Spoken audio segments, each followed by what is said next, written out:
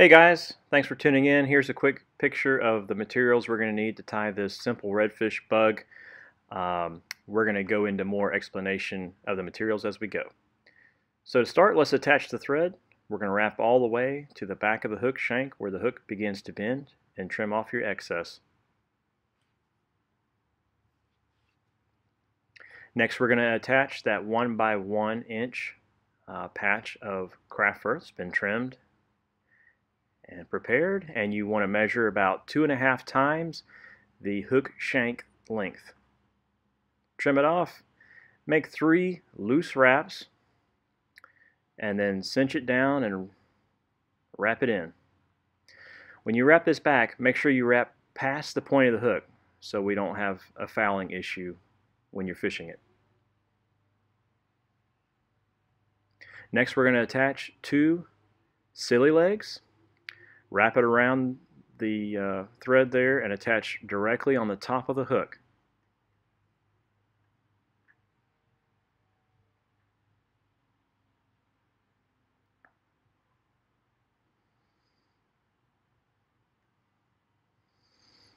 If you've got some kind of material device like I have on this Renzetti Master, it's good for managing these things. Okay.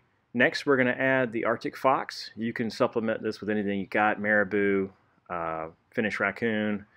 Remove the under hair. It's going to go to a length of about half of the craft fur tail. And we're going to make 3 loose wraps. And then we're going to tie it in.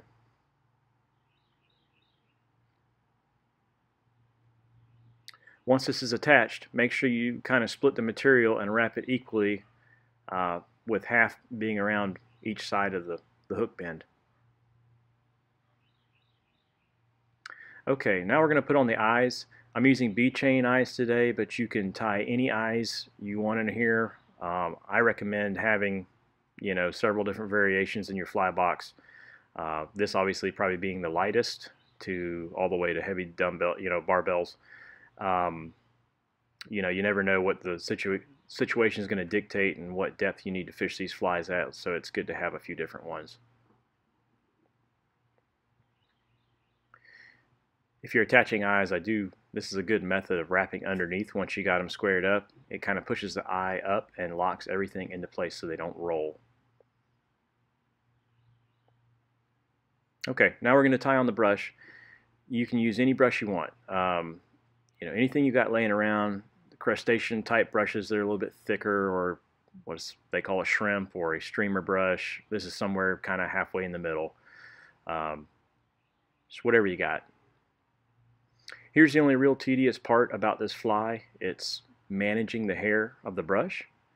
Anybody that's tied with a brush, the first time you do it, you'll realize that this is the only hard part about brushes. I have a little comb here. You can use your bodkin, you can use a cat brush, whatever, but just take your time and make sure that you manage this really well so you're not overlapping and crushing down fibers, and everything is getting on there nice and even. And while we're doing this, I'm going to take a quick second to tell you, you can modify this any way you see fit. It's a very simple generic fly. You can add weight to the eyes to get it down. You can remove the silly legs if you want this to look more like a sculpin instead of a shrimp. You can tie it in different colors to mimic, whether you're going for more of a bait fish or more of a crustacean. You can do anything you want with this and kind of adapt it to what you're trying to do. When you're wrapping this, I like to get it pretty tight in on the eyes. So it's real nice and tight behind the eyes.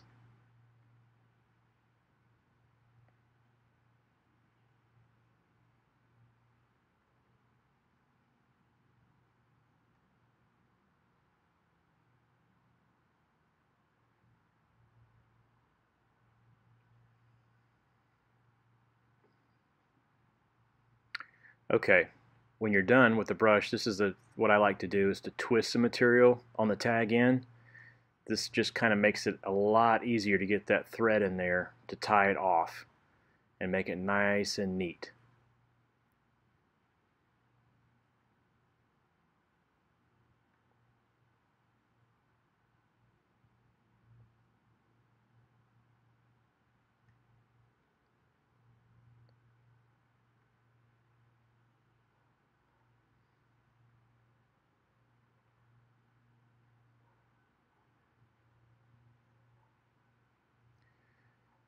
I always like to make sure we get everything back and go in the right direction, give it a couple wraps to manage everything, and then whip finish.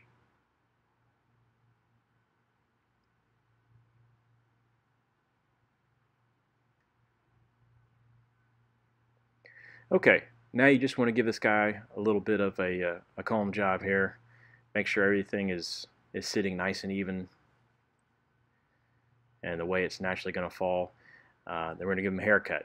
So what I like to do here is rest the scissors on the eyes as a good template to get you a nice even kind of cut as you go around. I do like to leave a little bit of material sticking up right where the hook point is to give it kind of a collar. I think it just looks more like a shrimp this way, and it actually, I believe, helps it ride correctly in the water.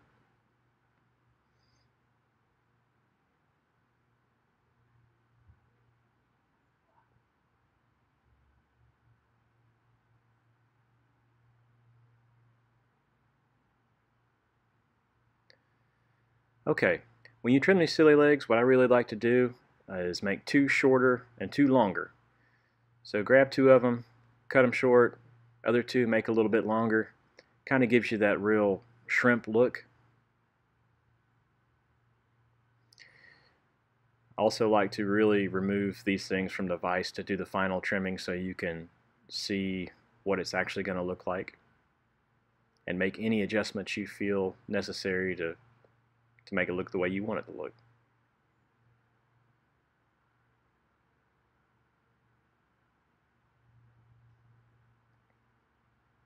Okay, lastly we're just going to add some glue to our whip finish to make sure it all stays together. Guys, thanks for tuning in. I hope this serves you well, and stay safe.